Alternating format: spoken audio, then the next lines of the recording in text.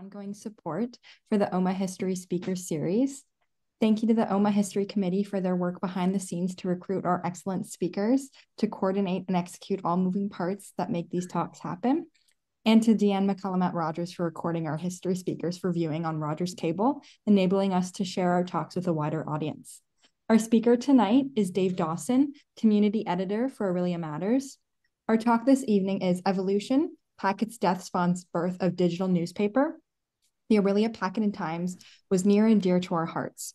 We depended on the paper to keep us updated on the community, and in November 2017, it was killed off with no notice. Thank you, Dave, for sharing your story about the death and rebirth of good journalism in our community. So a quick bio about Dave. He was born and raised in Aurelia, a centennial baby. He grew up in a home at the south end of Matchedash Street, the youngest of 5 kids. He went to Central School, Harriet Todd Public School, Coochin Heights Public School, and ODCVI. After graduating from University of Windsor in 1990, he became a reporter and editor for the Amherstburg Echo. I hope I got that right, Dave. Before returning to Aurelia in November of 1991 to become a sports reporter for the Packet and Times. He soon became the Packet sports editor, then served as a night editor, city editor, and news editor before leaving to become a freelance journalist. But he never really left writing and editing for the local daily newspaper regularly until its untimely demise in 2017. In 2018, he became the community editor of Aurelia Matters, and while he continues in that role, he also is the regional editor for Village Media, overseeing sites in Barrie, Collingwood, Midland, Bradford, Innisfil, and Newmarket. So over to you, Dave. Well, thanks so much, Hannah. I appreciate the introduction, and thanks for having me. I was at an event in Aurelia a little while ago, and as happens at these types of things, I struck up a conversation with someone I didn't know. After she learned I was the editor of Aurelia Matters, she asked me about my journey to this role. Naturally, I told her with pride that I'd started at the Packet, where I learned the ropes and began to hone my craft. She had a bit of a blank look on her face, and she asked, "What is the Packet?" Her question was a bit of a punch to the gut. In my world, the Packet is like a touchstone, an important part of my history and the heritage of this strange and wonderful place called Aurelia. But it made me quickly realize that time marches on, and for some, the Packet has already faded from the headlines, so to speak. But let's start with the Packet. As many of you will know, the Packet and Times was what we proudly called the newspaper of record in Aurelia for generations. It started in 1867 as the Expositor by George Hughes Hale, among others, and became the Northern Light just a year later. The name The Packet made its first appearance on November 16, 1870, under William M. Hale, and originated from that same office as the Northern Light. Later, the Hale brothers joined forces and continued to publish the Packet from the same office. The Aurelia Times became the small community's third paper and operated as a newspaper until H.T. Blackstone purchased it in 1890. It was then carried on by his son, George. In 1926, the Times and the Packet merged. The Aurelia Packet and Times was owned and edited by Charles Harold Hale and James Russell Hale and Blackstone. It was the dawn of a new era in the little town on 2 lakes. C.H. Hale's name quickly became synonymous with Aurelia. His association with journalism in Aurelia spanned 65 years. He started out as what was known as a printer's devil and rose to become editor. He championed many causes, and according to the Aurelia Hall of Fame, of which he is an esteemed member, Hale maintained a high standard of ethical journalism, never stooping to sensationalism. His editorials were widely read across Canada. But after the Second World War, the Hale brothers sold the paper to J.T. Dutrazac, and in 1950, the corporate ownership era began when Thompson Newspapers bought the paper. It became a daily newspaper finally on November 5, 1953. It was a banner day in the life of the Packet and Aurelia. In 1967, exactly 100 years after its birth, the Packet moved into its new modern custom-built home on Coburn Street, a 2-story landmark in downtown Aurelia that still stands today. From there, 2 editions were published daily for more than 30,000 readers in Orillia, northern Simcoe County, and Muskoka. Believe it or not, copies were mailed throughout Canada, the United States, Africa, Britain, and continental Europe. Back then, more than 50 employees worked in 7 distinct departments at the Packet: editorial, classified and displayed advertising, administration, circulation, composing, and press. The common goal of each department was to get the news to its readers. It was a time when the paper was delivered, usually by kids and teens, to almost every household in town. It was a highly anticipated ritual to read the paper at around the dinner hour each day. In those pages, the history of the town unfolded. Legends were born and destroyed. If it wasn't in the Packet, it didn't happen. That was the Packet I grew up knowing. My parents, like most, subscribed to the Packet and were voracious readers each day. My parents also owned a cleaning company in town, and one of their longtime commercial clients was the Packet. And that's how I was introduced to the bustling business at 31 Coburn Street East. As a young lad, I would go with my parents and siblings after hours to help them clean various places, including the Packet. Most of those places were dark and devoid of people. The Packet was different.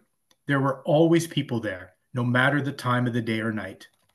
To me, a lover of sports who followed all the local teams through their coverage in the Packet, it seemed like a magical place. When you walked into the building, you could smell the ink. If the presses were running, you could feel their vibrations throughout the building. You could feel an energy in the air. I remember watching the ticker tape spew out of a wall on the second floor, bringing stories to Orillia from all over the world. The language in the newsroom in those days was colorful. The intensity was high. I remember talking to sports editor Steve Milton and being in awe. It was during those days that journalism seeped into my blood. It got a hold of me. I knew then what I wanted to do with my life. A few years later at ODCVI, teacher Marilyn McCarroll, among others, nurtured that passion. They supported my goals and provided constructive feedback. After studying journalism and graduating from the University of Windsor, I got my first job as a reporter at a family-owned weekly newspaper. At the Amherstburg Echo, I was given the opportunity to learn all facets of the business, and I mean all of them. Once a week, reporters, editors, and everyone else would head down to the basement and insert flyers into the papers that had just been printed. Then, each in our personal cars, we would head out to various parts of town, delivering that week's news. A few months after I became an editor of a new regional paper the Echo started, and 18 months after I started in Amherstburg, I got one of those phone calls. It was my dad. He told me the Packet and Times was looking for a sports editor. Frankly, I was reluctant to return home. Like so many people, I couldn't wait to get out of Orillia when I finished high school. So I decided I would apply, and if I got the job, we'd stay for a year or year and a half. After all, I had big dreams of becoming a beat writer for the Toronto Maple Leafs or perhaps the Blue Jays. But something funny happened. We had kids, and we fell back in love with Orillia. And the Packet, home to unreasonable demands amid a constant and critical shortage of staff, was that weird mix of egos and talent and dreams and passion that just somehow worked. Part of it was the shared common passion for our work and our community. We felt we were doing something important, even vital in the name of democracy and ensuring accountability of those who were in positions of power locally. Over my first several years at the Packet, I was the sports editor and headed up what those in the business jokingly called the toy department. That meant working a lot of nights and weekends to cover games and tournaments. It meant traveling throughout the region as our hockey and lacrosse teams most notably chased glory. I had a front row seat at the city's biggest sports events and was fortunate to chronicle the ups and downs of our city's top athletes.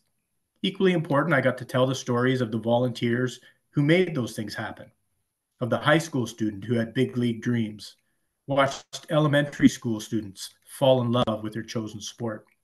In some cases, I witnessed young athletes come of age as they pursued their passions. But over time, I decided it was time to move over into the real world of news. At first, I became night editor, the guy who edits late-breaking news and lays out the primary news pages of the paper. It was a difficult role, in part because it meant I had to work from 4 p.m. to midnight. but it also allowed me to have my fingerprints on the most important stories and news pages in every edition. Then I became assignment editor, the guy who was responsible for coming up with giving each reporter enough assignments to keep them busy during their workday. It was also my job to call audibles, to send reporters as necessary to cover breaking news, or change gears completely and chase something that suddenly had become more important. After that, I became the city editor, overseeing all aspects of the newsroom. In each job, there were different responsibilities, but one overarching task: to cover everything relevant at every moment, even as our numbers dwindled. And why were those numbers dwindling? Why was our newsroom, like newsrooms all over the country, shrinking? Were we not doing our job? Unfortunately, the answer has almost nothing to do with what we as reporters and editors were doing. It had everything to do with an industry rooted in traditions, an industry simply unwilling to adapt, while intent on squeezing every single cent out of every single newspaper, with absolutely no regard for the product those communities relied on. The Packet was a microcosm of the entire industry. It started out as a family-owned enterprise, driven by passion. It became something vital through the blood, sweat, and tears of the people who worked there. It became enmeshed in the fabric of the community and was part of its culture, loved, hated, ridiculed, revered, sometimes all on the same day. However people felt, they knew it was important to read the Packet. It employed a lot of people over the years, sponsored almost everything, championed the causes important to the community, and held those in power to account. If not for the Packet, would the community have rallied to build a home for fire victim Joey Filion, turning a local story into an international one? Would the community have come together like never before to rebuild the Leacock Boathouse on a memorable weekend in 1995 without the Packet rallying people to the cause? Conversely, would it have taken decades to build a new recreation facility if the Packet wasn't constantly criticizing the process or the site or the politics? The multi-use recreation facility, or MRF, debate dragged on for years and years, at least in part due to the Packet's persistent and important coverage of the issues related to it. If the Packet never caught wind of the controversial plan to build a giant garbage-burning incinerator in the community, might that have happened? The fact is, the Packet was a major player in our community, in what happened and in what didn't happen. There were times when that power was likely exploited. Some thought we were too big for our britches, or too negative, or too self-important. They might have been right.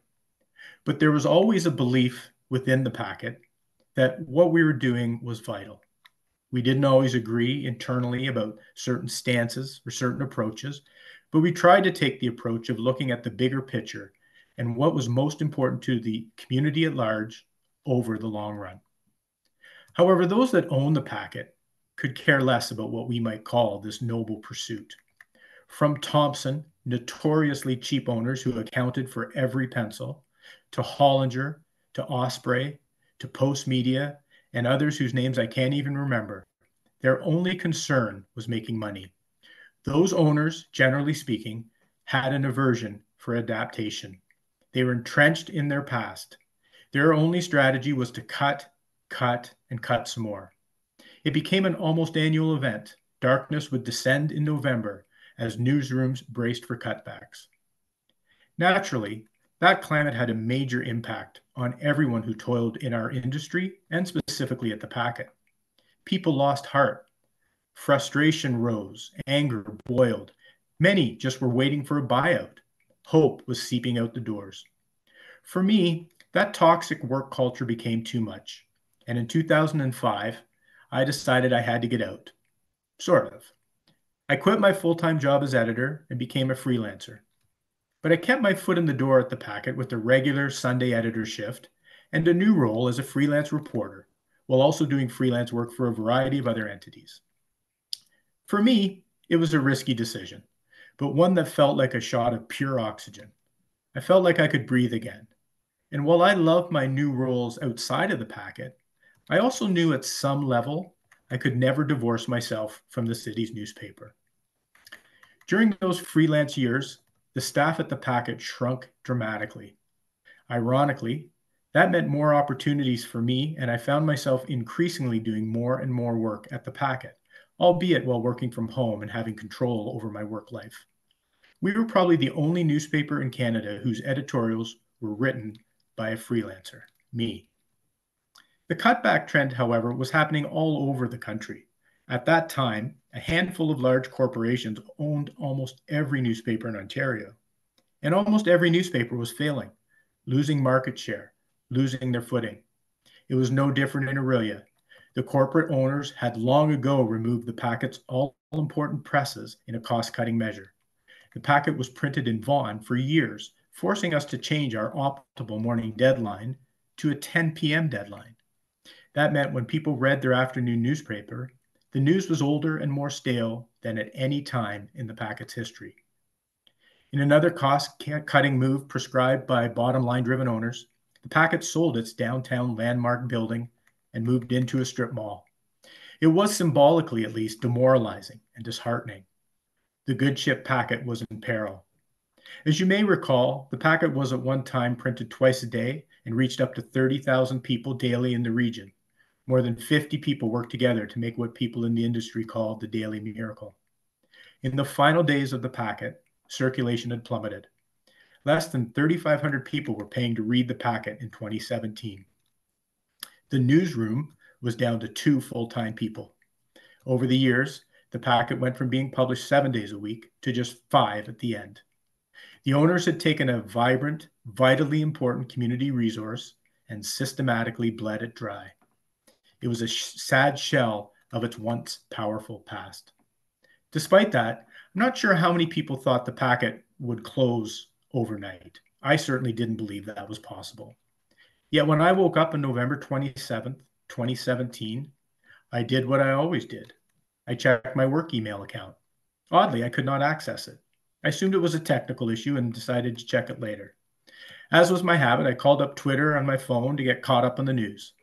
And that is when I found out that I and so many of my colleagues and peers in the province were out of work. Metroland and Post Media had decided to turn its properties into a giant monopoly board of sorts. Post Media opted to sell the packet along with other deeply rooted papers in Barrie, Collingwood, and many other communities to Torstar. Because Torstar operated papers, mostly weekly papers, in those markets, they promptly closed the dailies like the packet. And we, the employees, found out about our fate on social media. Perhaps even worse, the move was immediate. There was no chance for a final edition or a farewell. The doors were locked. The paper was dead. In Aurelia, it left a community in shock. People were outraged. During a wake organized by then Mayor Steve Clark at Brewery Bay a few days later, some in the community were moved to tears to be without their paper and their voice. They say you never miss what you have until it's gone. That was certainly the case with the packet. While many had stopped subscribing and grew frustrated with how it had withered, there was still a deeply seated affection for the paper, or for what it once was. That same loss was being felt in communities all over Ontario and beyond. And sadly, it went way beyond newspapers. As this was happening, most radio stations and TV stations were experiencing similar economic storms. It is rare these days for a small radio station to have a news reporter on staff. They often have newscasts, but they don't do any original reporting. They essentially read headlines from other sources. Similarly, many TV stations had been shuttered or scaled back. Big networks spend big bucks on national news coverage, but very few had local reporters in small communities like Aurelia. But at least we had another paper, right? The Aurelia Today had been a weekly paper published in Aurelia for years. It was owned and operated by Torstar's affiliate, Metroland, who had promised to commit resources to such papers when they shut down those historic dailies. Guess what? The opposite happened. Until recently, Aurelia Today had just one reporter. Now they don't even have that. And they stopped their print edition and moved entirely online. But they only pay lip service to community news. How could they do otherwise with no staff? It's what we can accurately be called a perfect storm, a horrible situation only rendered possible because of greedy owners who failed to change and endorsed a strategy that consisted of cutting employees, selling buildings, regionalizing everything, and failing to recognize a landscape that had irrevocably changed. But from misery comes opportunity. An opportunity in this case was Village Media. Village Media's publicly stated goal is to strengthen the communities it serves. Think about that for a minute in the context of the approach and ethics of previous owners of the packet. When It Really Matters got off to such a strong start, Village Media recognized in us a success story, one that could be replicated. So, as part of their partnership with Google, Google sent a 5-person production team from New York City to Aurelia for 3 weeks. The goal was to capture that success story. Told the city's stories for 147 years. There's not a person that you could talk to who wouldn't have something to say about how it touched their life. And I remember going into the newsroom as a young boy, and I kind of thought it was a noble pursuit to be telling people stories. That's when something inside me kind of clicked that there might be something in the future there for me. 26 years I worked there. I never went a day with my byline not being in the paper. That's like a badge of honor to me, because a daily newspaper in a community this size just becomes bigger than just a newspaper. But even though the engagement level is so high, there was never talk about growth or investing. It was all just about how can we save another dollar? How can we cut another person? And when we sold our presses and moved to a strip mall, that showed that we were going in the wrong direction.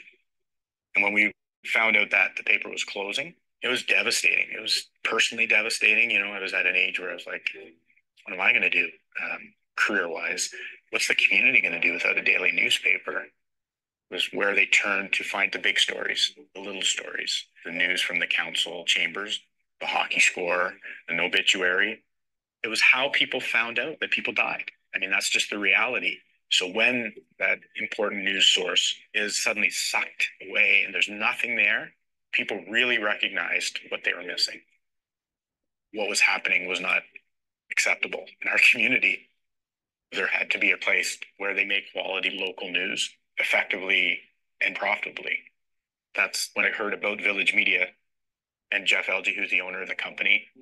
Village Media is a digital-only publishing company focused on local news media. People still want that information about their community that they always got. What's been disrupted is where they get it from. So to us, it's, hey, let's take these great people, this great content, and move it over into this business model. So it really, we were fortunate enough to be able to connect with the publisher from that daily paper, some of the regional reporters, and Dave, their regional editor. We work with Google in particular with their tools that can enable newsrooms to do much more powerful things that were never possible before. Hey guys. And so we say, look, there's a set of tools for you. So you don't have to worry about anything other than writing a great story, which you've always done. And I think for journalists, when they're focused on writing, they love it. And so we knew that the conditions were right, and we had confidence in the people. And so it was, let's do this. And within a month of the paper closing, we launched It Really Matters. When we launched, our numbers were really strong. I could tell right away we were really onto something here. People were coming to our site in droves every day, every hour, every half hour. It just blew me away. I had a friend of mine yesterday saying, I don't miss the newspaper anymore. Everything I need is right there. That It Really Matters. And it's there quicker. I can get it easier. The paper doesn't get caught in my snowblower. I always thought, I would die a newspaper guy, but this new chapter has created something awesome. I think the future is brighter than we thought.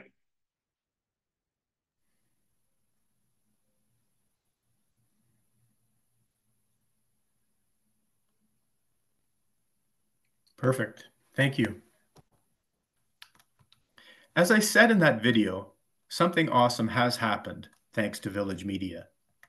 Later this month, Village Media will open its 25th site devoted to local news when Aurora Today goes online. Village Media is one of the few media companies in Canada that is expanding and hiring. How is that possible? It's possible due to visionary owner Jeff Elgie, whom you just met in the video, and to a strategy that puts news gathering above everything else. That might be best explained by the Orillia Matters story. As you may recall, publication of the packet ceased on November 25, 2017. It came out of nowhere, taking everyone by surprise. Yet Orillia Matters went live online on January 1st, 2018, just 36 days later.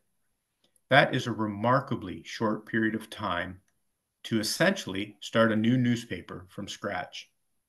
It's a testament to a company that is nimble and built to grow. You know, it was scary in a way. However, it also felt like we had nothing to lose. So we put our heads down and we got to work. We started with John Hamill as publisher, Nicole Parks as a sales rep, myself as editor, and Nathan Taylor as a reporter. Each of us had deep roots in the packet, and I'm proud to say today that all four of us are still here working hard. But we are certainly not alone. Village Media had custom built a content management system that is light years ahead of everyone else. On top of that, there is support staff at the company's headquarters in Sault Ste. Marie that help not only with editorial function, but other areas such as human resources, legal, technology, and other important departments. Village Media found a way to create a model for digital newspapers that was frankly quite easy to replicate. And while each site is 100% autonomous, with all decisions made at the local level, a winning formula has been developed through various sites that have found success in markets large and small all over the world. The critical part of that success is the hiring of local journalists, people who know the community they serve. And Orillia Matters is the perfect example of that.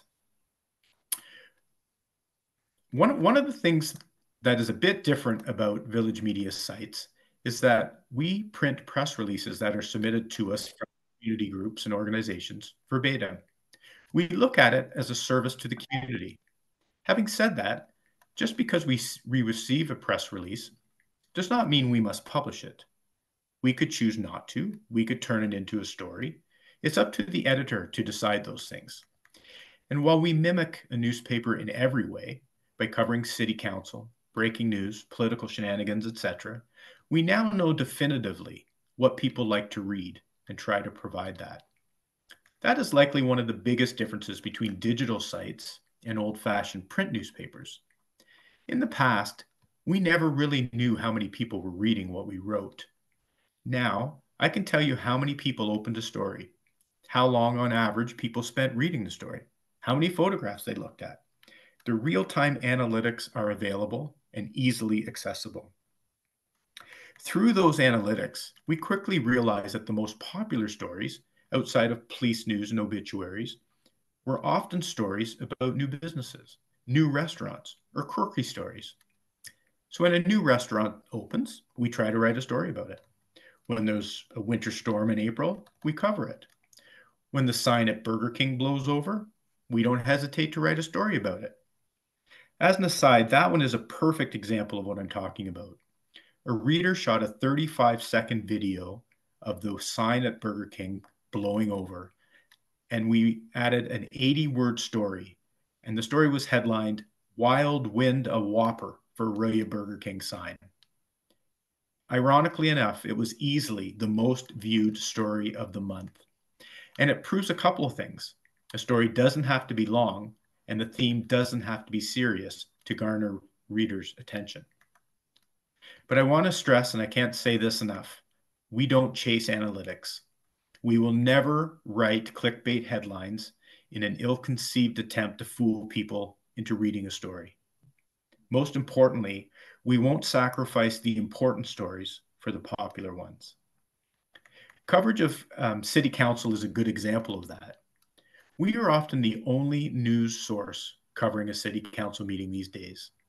That, frankly, is scary, and it should be worrisome to everyone. So we take that responsibility, and it is very clearly a responsibility, seriously. We do our best to write fair, accurate, clear stories about every decision made at City Hall. Some of those stories, frankly, can be boring. Not everyone wants to read about wastewater treatment plants. And while I understand that, I believe that that type of story is important to write. Sure, sexy sells, but I like to think we're above that. We take our role as seriously as we can. And that's why it's so important that the reporters and editors that bring you the news each day are trained and experienced and live in the community.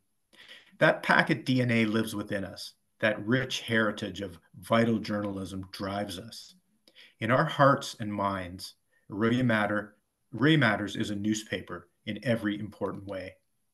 The difference really is simply how it's delivered and when it's available. It's delivered, of course, right to your phone or your iPad or your laptop or your computer 24 hours a day, 7 days a week, 365 days of the year. Yes, even on Christmas. Transformative technology is the key. Villager, a custom-made content management system, was developed in-house specifically for our news sites. It's easy to navigate, it's intuitive, and it almost never goes down. So what that means is a reporter can take photographs with his phone, write a story on his phone, and put it in our content management system on his phone. Depending on the reporter's experience level, he could publish that story to our site directly from the scene using his phone. However, more typically, an editor will edit it prior to publication. Think about that. Years ago, a photographer would take pictures and then head back to the darkroom to develop the film. A reporter would be on the scene during interviews and then race back to the newsroom to write the story, all of which would likely be published in the next day's edition. Don't forget, you needed a whole other team of people to lay out the story in the paper, to make it fit around the ads in a confined space before it would be sent to another department that created plates that were then put on a press. Then it had to be printed. Then it had to be delivered. Think of how many steps are involved and how many people had their fingerprints on any given story back in the day. Today, thanks to this technology, we can publish a story within minutes of a major breaking event in the community. However, that is a bit of a double-edged sword. Being fast can sometimes mean being wrong. So we try to balance that need for speed with an underlying tenet that we must get it right, even if that means someone else can post it first. Accuracy and fairness are far more important to us than speed. We have also learned that to many of our readers, speed is overrated. Many of our readers are subscribers and wait until our email lands in their inbox at 3 p.m. to check out the news. At present, we have a little over 20,000 people who subscribe to our daily newsletter, and we know from the click rates that most of them read Orillia Matters every day. Many of them have told me that they view that as the newspaper. They take their time to go through all the news, the obituaries, the weather. Many do the Sudoku or crossword just as they did in the days when the newspaper was put in their mailbox each afternoon. One of the other ways the digital news site is different from a legacy newspaper is the way in which our readers can interact with us, with our journalists, and with other readers. From the day we started, there were many varied voices weighing in on our stories via our commenting mechanism. At first, most people were respectful, but to be honest, it was always a bit of a gong show. And then during the pandemic, things spiraled out of control. So on September 14th of 2021, we shut off the tap spewing gossip. It was the most controversial move we've made since we started publishing. Here's how I explained it in an editorial we published that day. The pandemic has brought out the best of people in many ways.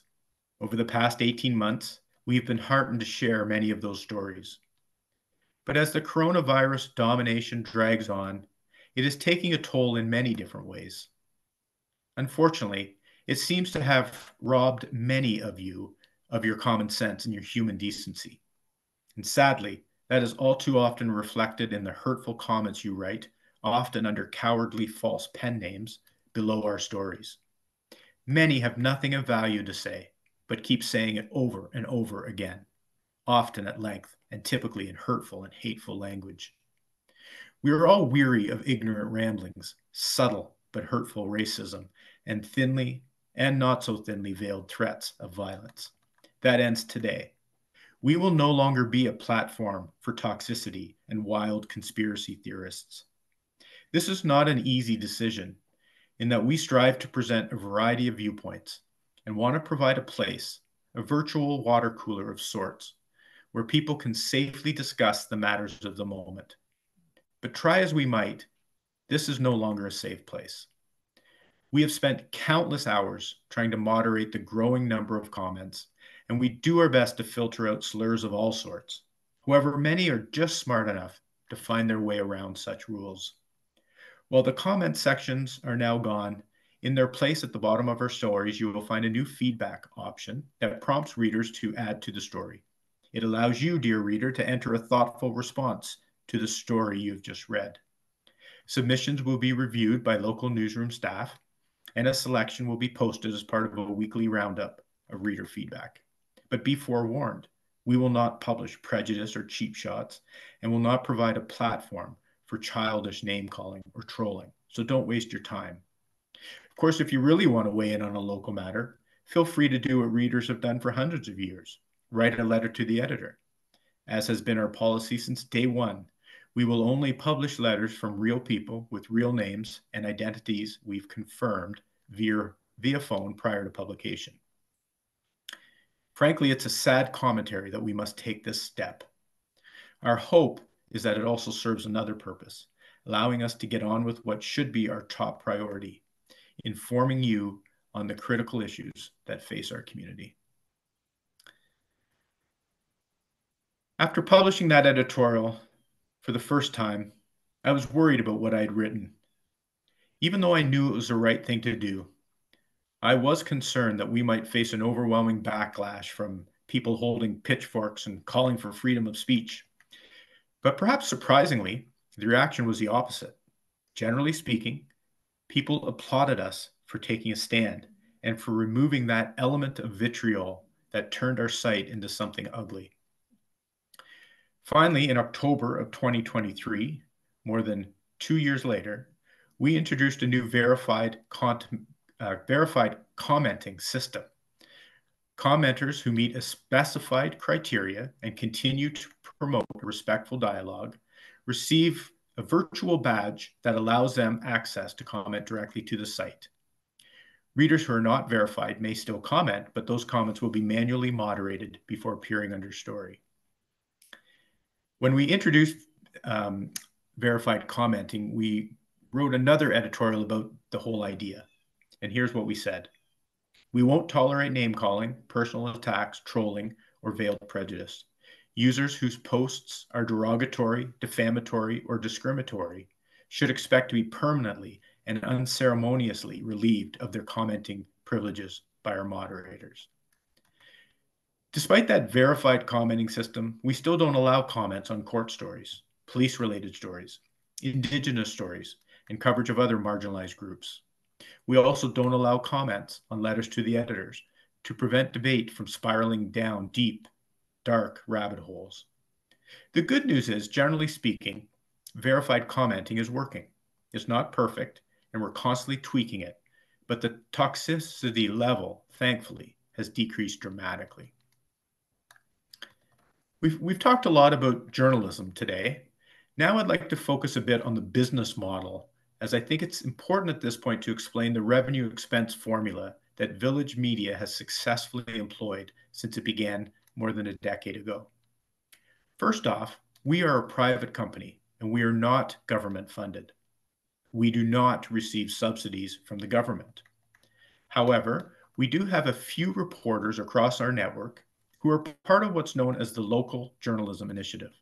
That is a federal government program aimed to provide funding for what's known as news deserts. We have to apply for these positions and make a case for the funding. It is an excellent program. For example, we have a civics reporter at our Midland Today site.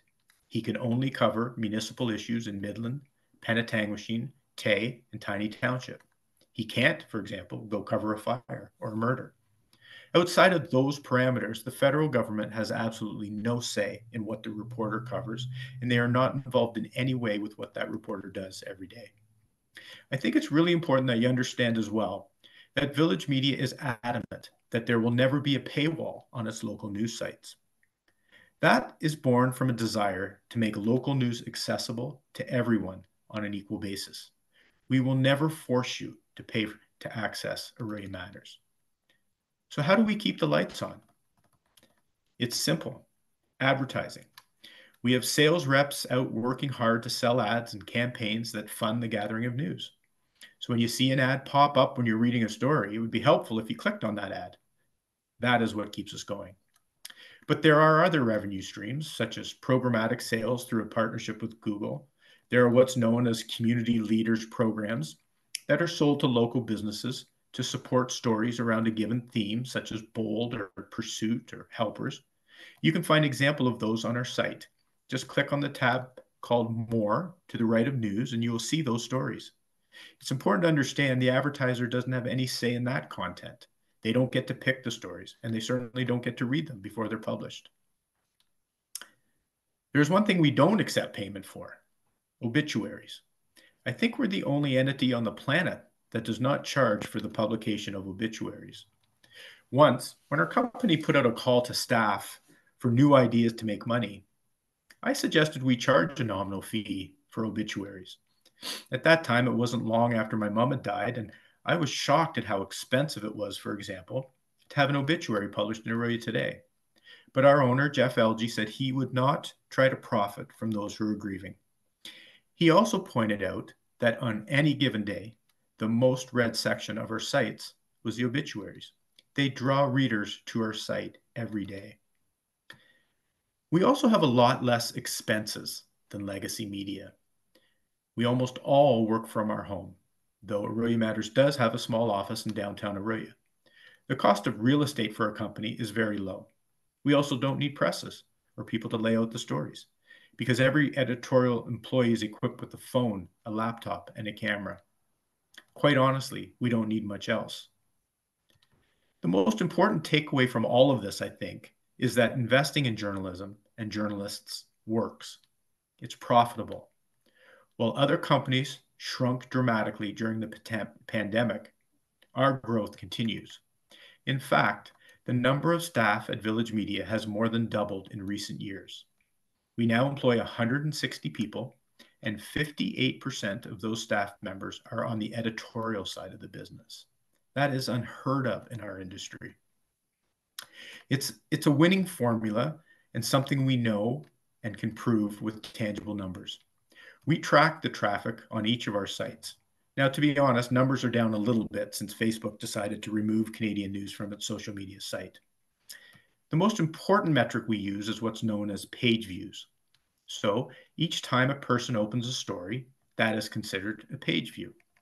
In April, Aurelia Matters had 2.1 million page views. Now, that does not mean 2.1 million people came to our site, but it means that people opened 2.1 million stories to read. Aurelia Matters is consistently the 5th highest read site among the 24 in our network. The only sites that have more page views on a monthly basis are much older than us and in much bigger centers: Sault Ste. Marie, Sudbury, North Bay, and Guelph. The reality is, from the day we started in 2018, Aurelia Matters has been very well received in the community. Both advertisers and readers have been excellent, faithful supporters, and that has paved the way for growth at our site and well beyond. Today at Aurelia Matters, I continue to serve as community editor, and we have 2 full-time reporters. We have another desk editor, several well-respected columnists that represent a wide array of voices, and many freelancers. When Aurelia Matters started in 2018, Village Media's only site in our region was Barrie Today. That site had been up and running for a few years, but only had 1 full-time staffer. They were simply trying to establish themselves in one of Ontario's largest markets. But as Aurelia took off, the company decided it was time to beef up the Barrie market and expand throughout Simcoe County. Today, Barrie Today has a full-time editor and 4 full-time reporters, along with its own stable of columnists and freelancers. In April, Barrie Today had more than 1.4 million page views. We also opened sites in Collingwood, Bradford, Newmarket, Midland, and Innisfil. I serve as the regional editor overseeing all 7 sites.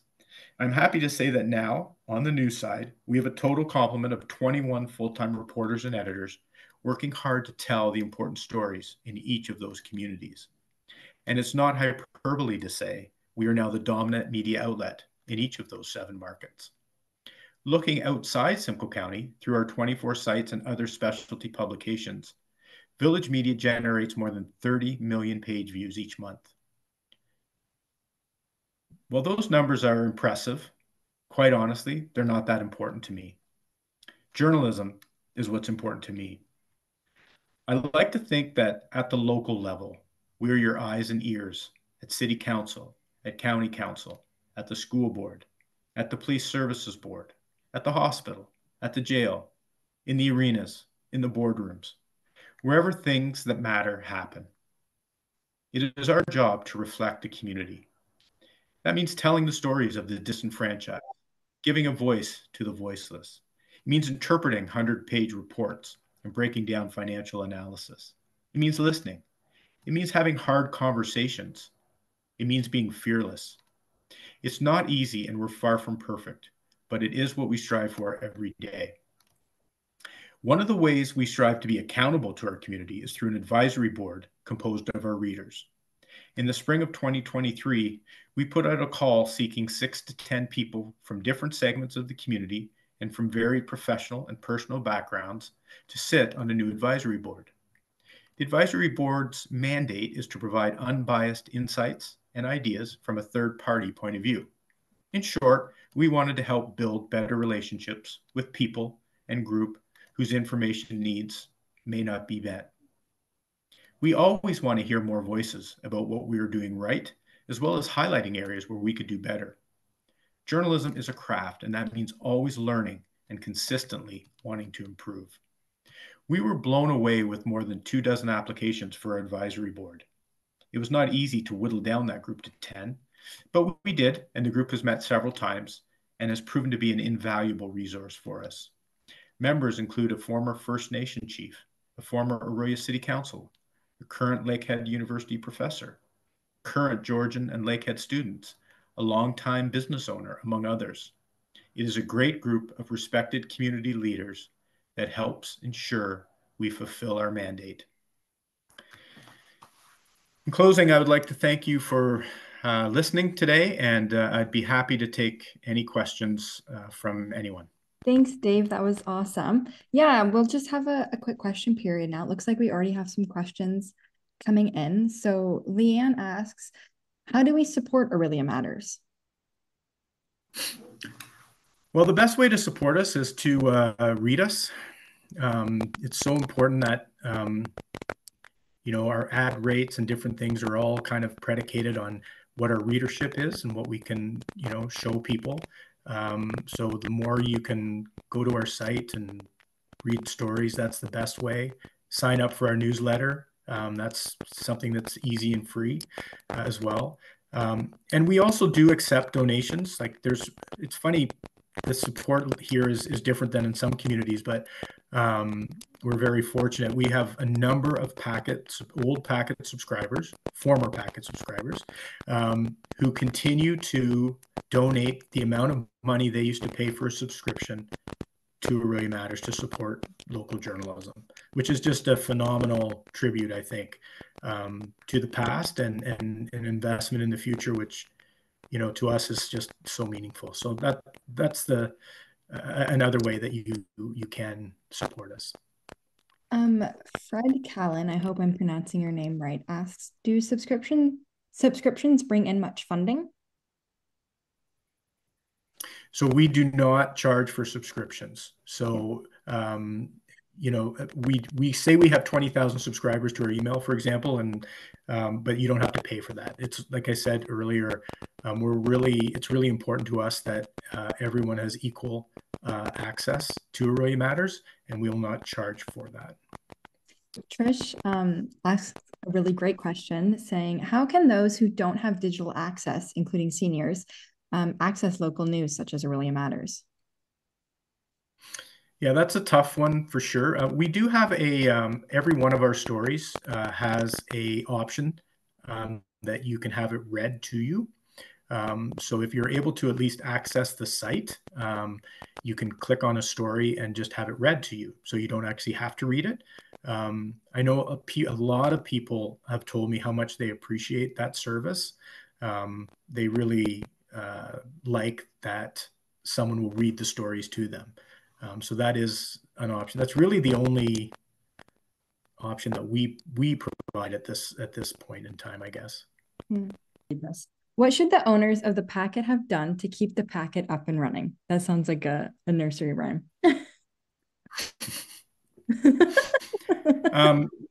Yes. Well, I think what the owners did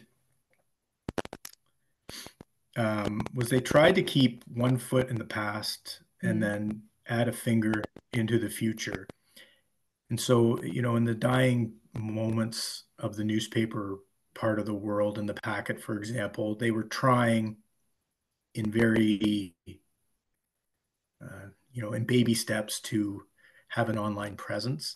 I remember when we were told to, I think we were supposed to post the first two paragraphs of a story on our website to encourage people to buy the paper, which of course just left people very frustrated and didn't work.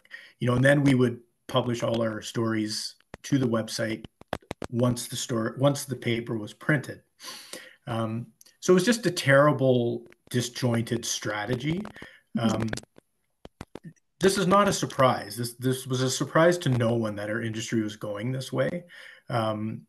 They just generally were reluctant to invest. Like if they just invested in some of the technology that our company did, there's never any reason to close a paper like the packet. You know, they could have easily done both properly. You know, they could have complemented one another, but they just, I mean, the problem was, and I think the other problem is it was absentee ownership, generally speaking. So they weren't in the community. They didn't, you know, when I'm in the community every day, I have people constantly coming up to me and asking me about certain things. You know, why didn't you do this? Why did you do this? Why don't you cover this? That kind of thing. So we get that sense of what the community is talking about pretty clearly and quickly. But the absentee owners never felt that. You know, all they look at, and it's sad, but it's true, you know, was the bottom line. They were just trying to make more money. And the easiest way to do that is to cut salaries, to sell buildings, to, you know. So it's like I have no sympathy for the owners of legacy media. I don't think they should get any breaks. I don't think the government should support them. I mean, this is completely my opinion. You know, they authored their own story, and you know they could have done things so differently. I have another question here. Sorry. How do you grow the readership of Aurelia Matters? By writing great stories. I mean, that's really, I think, you know, one of the things we could do better for sure is market ourselves, I think, because the people that read us every day seem very loyal and are really grateful and thankful for what we do. But certainly there are some people that still don't exist. So that's one of the things we're trying to do. I think like every one of us, the names that I mentioned, each of us that work in our community here, we all volunteer heavily. Like I'm volunteer with multiple things. And so we always bring that with us as part of our identity. And, you know, we tell everyone that we meet and, you know, that we interact with. And we do try to promote Aurelia Matters as much as we can that way. But I also kind of I hearken it to the packet as an example. You know, we could never reach everyone that way either, right? You just it's kind of impossible for any one medium to meet the needs of every person. But I really think if we're doing our job and we're telling those important stories, people in the community are going to be talking about it. And they're going to talk to their friends. Oh, did you see that story in Aurelia Matters? Or whatever. I think that's how we grow, is by just doing our job as effectively as possible. Yeah. I don't see any more questions coming in. I'll give it a couple more minutes if anyone has any final questions. Just while we're waiting, I would really just like to thank people who do read us and support us. We have a level of support in our community that is so high, and the engagement is so awesome. We're really, really blessed by that. I think I just can't say enough about how supportive the community has been to us. Um, when we're doing something right or something wrong, we do find out about it very, very quickly, because we're very connected. And I think it's because, our numbers are much higher, for example, than readership of our Barrie site. And that's, Barrie is much bigger than us, obviously. But I think that speaks to, not that we're doing a better job, it speaks to how engaged the community is in the community. Like, they want to know what's going on. Most of the people that live here are passionate, very passionate about this community and what's going on. So anyway, we're just very thankful for that level of support. So we have a viewer in from Alberta today, and they're asking, what is the website? How do we access that? RoyMatters.com. You can just go there at any time. A lot of people also, I should have said, they think that only news is happening when they get their email at 3 p.m. And our site, everyone should know, is updated constantly. So if there's a fire, if something's happening, it's posted immediately, generally speaking. So please come and visit the site as often as you can, RayMatters.com. When you subscribe to our daily email, you'll see that, you'll get a list of all our headlines. You click on those headlines and they take you right to our site.